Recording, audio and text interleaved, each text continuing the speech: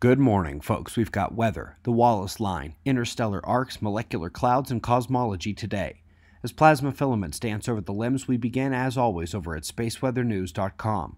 And we find the last day on the sun was mostly dominated by the southern coronal hole system.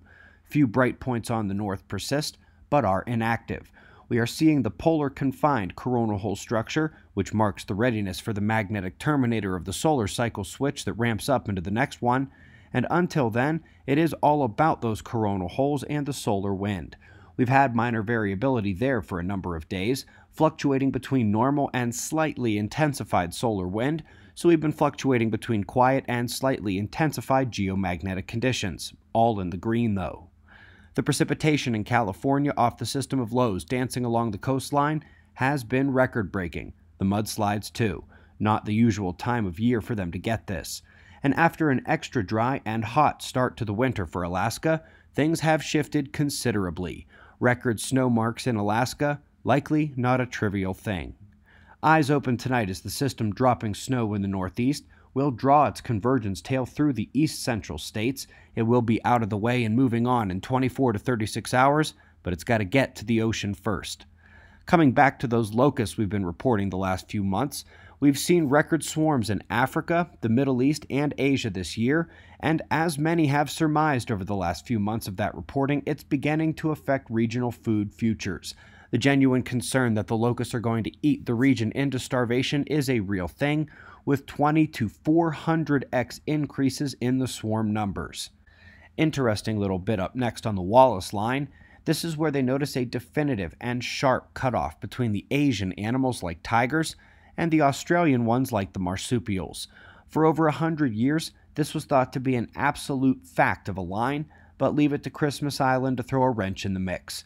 As Australian DNA dominates numerous specimens taken there, they are having to realize that they must redraw the Wallace line to bow out in the Indian Ocean and include the new discovery.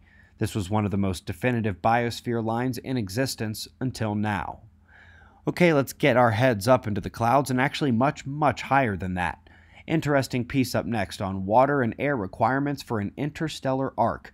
Always fun when the scientists dive into their fantasy worlds, and even better when they post the paper for free so we can take the ride with them. It's linked for you below. Folks, every once in a while, serendipity shines on you and you do something like catch the eclipse of a binary star system containing an ancient sun-like star. Apparently, the line-of-sight interaction delivered years' worth of analysis to be done with the data. They do hope to learn what will happen to the sun when it's that old. And speaking of things that are old, they are taking a look at some very, very old tree rings here and using them to call into question one of the great solar events in the past.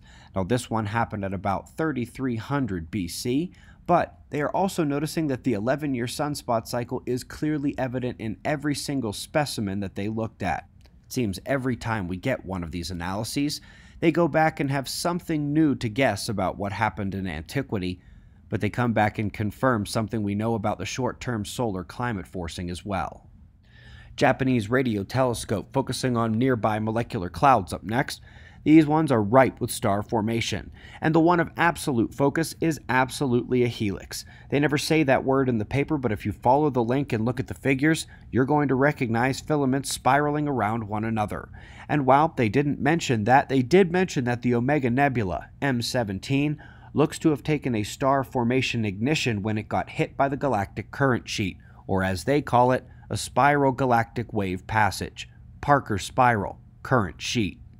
That's heavy for veterans, I know, but we'll end lightly today with some cosmologists trying so hard to creatively work around the cataclysmic failure known as the search for dark matter and the expansion rates in observation. Well, it turns out that all you have to do is presume that somehow the Earth is inside a 250 million light-year wide bubble, along with the rest of our galaxy and neighboring galaxies, and that this bubble is half the density of the rest of the universe.